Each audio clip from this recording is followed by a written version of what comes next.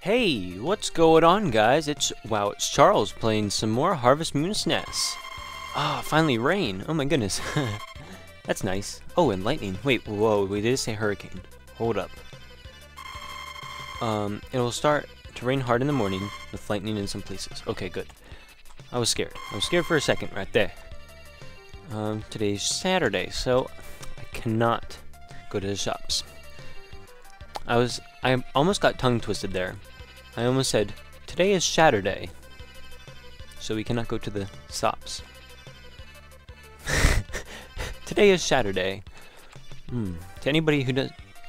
awkward noise. To anybody that does not know why that would be funny, it's probably best you don't.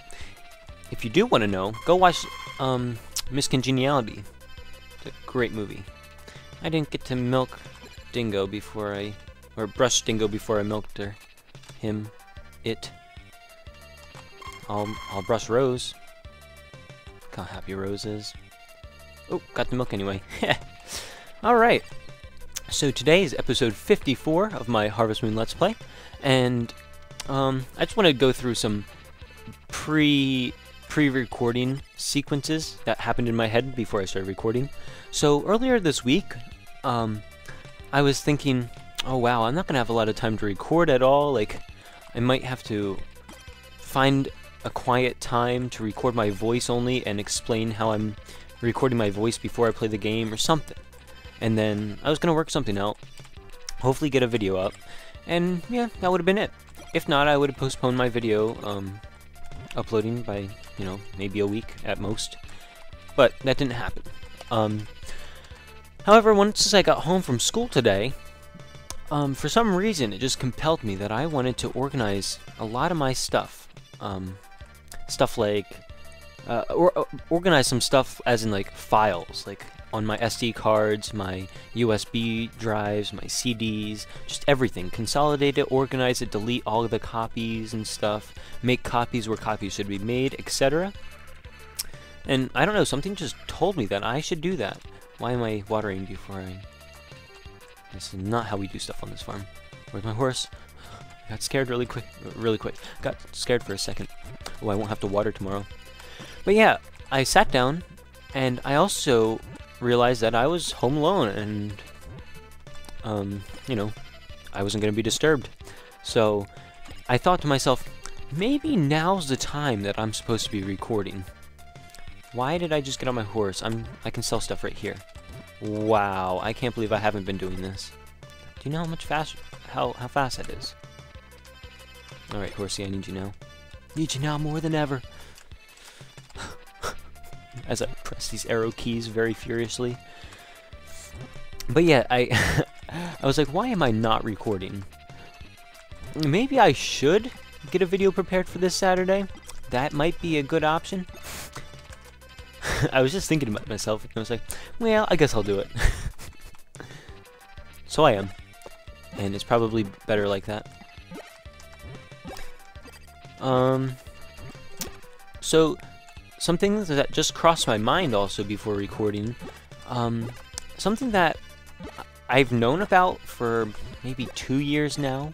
It's nothing like big or anything, but it's only like the description of how good and bad things happen in the world. Oh, did I get your attention? Yeah.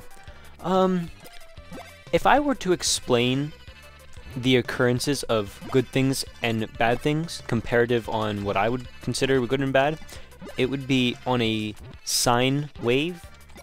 If you don't know what a sine wave is, I may insert a picture right here and just say that this is a sine wave or something.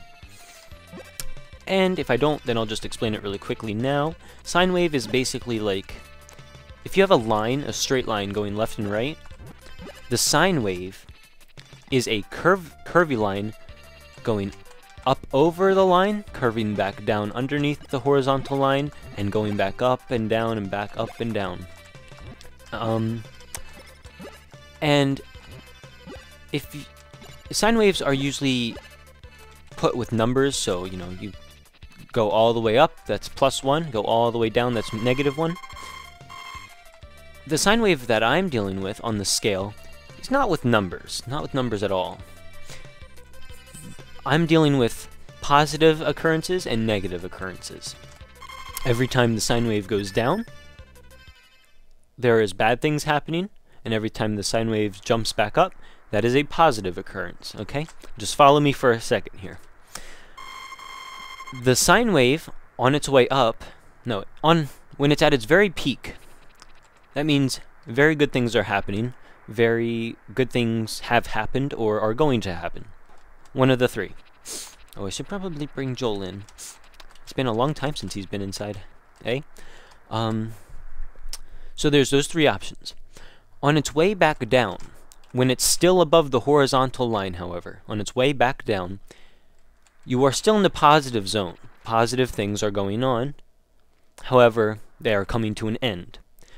Once the sine wave hits the horizontal line, that is a neutral occurrence. However, it's only there for a split second, and then it starts to dip underneath the norm. Once as it goes below the horizontal line, you are now in the negative occurrence zone, so bad things will happen. Let's just follow my weird logic for a little bit. If weird things are happening, stop it, Dingo! In the name of love. Okay. And then, while the sine wave is still underneath the horizontal line, bad things are happening, right? Okay. And then it goes back up. Bad things are still happening, but it's getting more positive, and once it's back above the horizontal line, you are back into the positive 1 zone, right? And now that you're back in the positive 1 zone, good things are happening. The way this ties into what I was thinking about earlier is with the Mayan calendar and the end of the world. The Mayans predicted that on December 22nd, 2012, that date will be the beginning of a new positive era, a renewal of the system. And so December 22nd will be the point on the sine wave that lies above the horizontal, and then it starts to curve back up again. That's basically my thought on, what's going to happen and whatnot. So I just thought this was a neat, interesting concept, and thought I would share it for other people to maybe discuss about somewhere. Most likely in the comments, That's mostly where discussion usually happens, right? Get this last chicken in my house. I don't think it's raining tomorrow, so I'll be able to sell my chicken, which will be a good thing. A very good thing indeed. Ooh, I think I only have tomatoes to sell today. Not sure.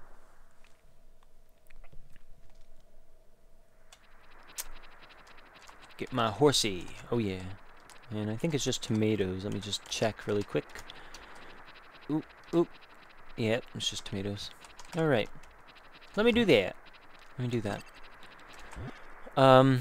So, the idea that I had with keeping my videos under 15 minutes, or about 15 minutes, I checked my average total, and it's about 40 seconds over what it should be. That's not bad. I also did some math of, what I should make my videos, or how many videos of what length should I make.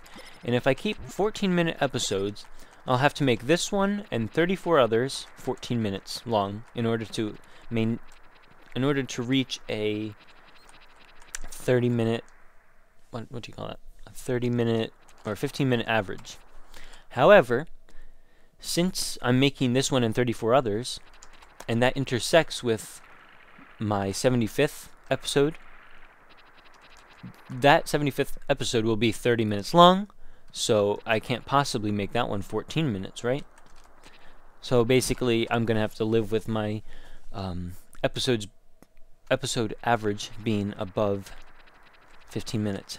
Unless I start making 10-minute episodes or something. Maybe this one will be 10 minutes long.